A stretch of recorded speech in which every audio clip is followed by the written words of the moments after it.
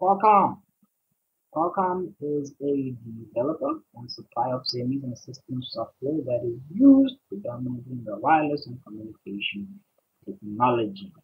Wireless and communication technology. Very diversified. It releases IP and software that creates a platform to design semis and other consumer. Okay, nice. Financial performance.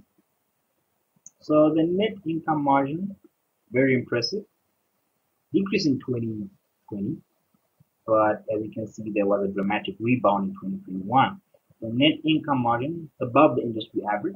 Industry average is about 18%, so it's outperformed the industry average. The performance of the cost, yeah, it's one that one can live with. You can live with it. Costs have not increased at a rate that threatens profitability, as evidenced by the margins.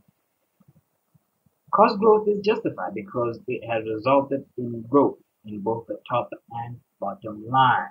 So there has been an explosion in costs, but there's also been an explosion in my revenue as well as my net income and my margin. So cost is justified. Costs are resulting in a return both the top and the bottom line, which is driving very healthy competitive margins, having profitability. So R&D as a percentage of rev is fairly stable, above industry average, which again one can live with because you do not want to fall behind competitors. So it's fairly stable, above industry average. There has been a growth in my top and bottom line. Margins are stable and growing, so that's a tick mark for me. Now, growth in revenues are driven in part due to the boom in semi demand as well as consumer electronics. Uh, Consumer electronics. So the fact that again Qualcomm has basically been opportunistic and has pounced on that demand and has turned that demand into increase in revenue, this highlights the strong performance of this company. Now, growth in revenue went a long way in improvement. 7, decrease of 3. Now it's at 43%. So it's going a long way in terms of improvement. So the margins have, growth in revenue and margin as well have really improved.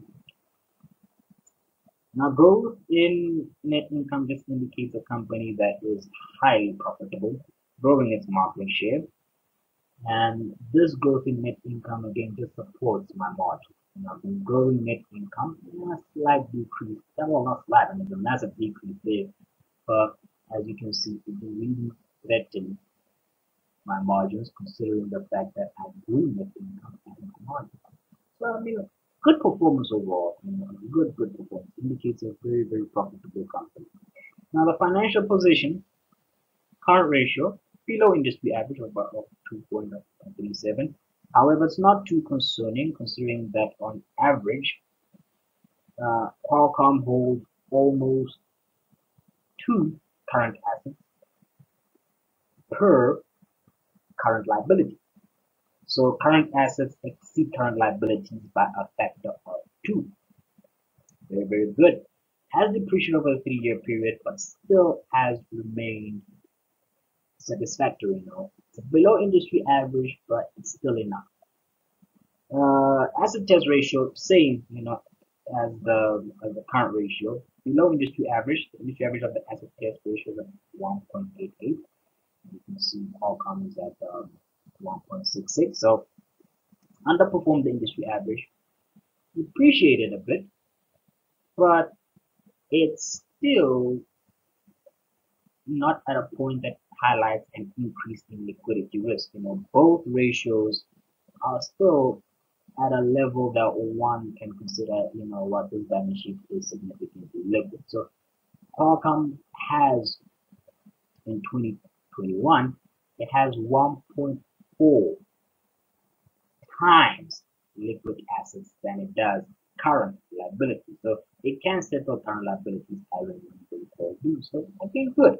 So both the current and the asset test ratio, they do not highlight any significant increase in liquidity, even though both metrics have underperformed the industry average. The balance sheet is still significantly liquid. driven, of course, mainly by the $7.1 billion in cash. It has a lot of cash. The inventory days at an average of 81.50, so just over 81 days, is below the industry average of 101 days, which is very good. And the inventory days does support the liquidity. When you read it together with the current asset sales ratio, Qualcomm does have enough liquid assets on hand to settle current liabilities. So, but back to the back to the inventory ratio, the inventory days. So Qualcomm does not hold inventory for much longer than needed, um, considering the industry average is just over 101 days, 101 days, and Qualcomm on average holds stock for just over 81 days. So it's a good performance. It's a good sign of asset management. Don't hold inventory for longer than needed. Improving what is it, your liquidity, improving your liquidity. So a lot of your short-term assets are tied up in liquid that can be generally converted to cash. So it's a good sign. There isn't any burden on the balance sheet in terms of the liquidity. There isn't any burden on your margins. So there isn't an increase in holding costs. So that is very good. Um, Debt to equity is by far, my goodness, by far above the industry average. The industry average is about 126%. Debt to equity on average is sitting at 457%. That is a lot. That is a lot. Um, you know what? Just back to the ROE. Look, the ROE. I mean, the ROE is a bit insane. The ROE of Qualcomm is a bit insane, but it's very good. It has overperformed the industry. The industry average for ROE is 20%. On average, Qualcomm is at 117%. So this is very good. But again, it can be explained by good margins, strong revenue growth. So a good return on ROE, meaning that Qualcomm achieves above market returns on capital invested. Debt to equity, like I said, it's above the industry average. Now, this indicates a heightened financial risk on the balance sheet. It burdens the financial with a lot of financial risk, even though there is a productive relationship between debt being risk and return being the ROI.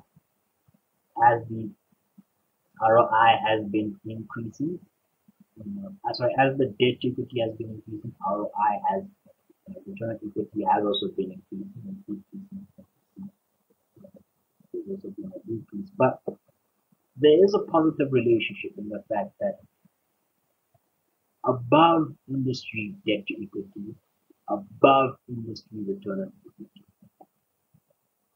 But even though there is a productive relationship between debt and return on equity, the financial risk for me is just too high. I mean, that just adds a significant amount of financial risk on the balance sheet. Okay, so the cash margin is very impressive, slightly below the industry average of 32%, but has been increasing. It has been improving yearly, and this margin indicates to me a company that can generate cash from its operation. So it's good. It's below the average, but I can live with it. It is good. You know, Qualcomm has cash positive operation. The sufficiency of cash flow very impressive, above the industry average. You know, industry average is about 0.84, and Qualcomm is at 0.92, so it's above industry average. That is very good. And in 2021, it achieved an above one sufficiency of cash flow. Considering the amount of debt it has, you know, it does have enough. It does generate enough cash from operations to settle debt, which is good. Which is very, very, very good. Okay, so the total shareholders return, so this will include dividends and buybacks, above the industry norm. Industry norm is about 46%, and Qualcomm is returning what, maybe 23%. So it's above industry average. So shareholders are definitely getting rewarded, in my view. You know, it is, however, a very cheap stock, considering the fact that the average PE is what, just over 40, and Qualcomm is just over 20. So it's a relatively cheap stock. Um, However, too risky for me. Even though yes, it does generate enough cash from operations to settle the debt, too risky. That's way too much financial risk.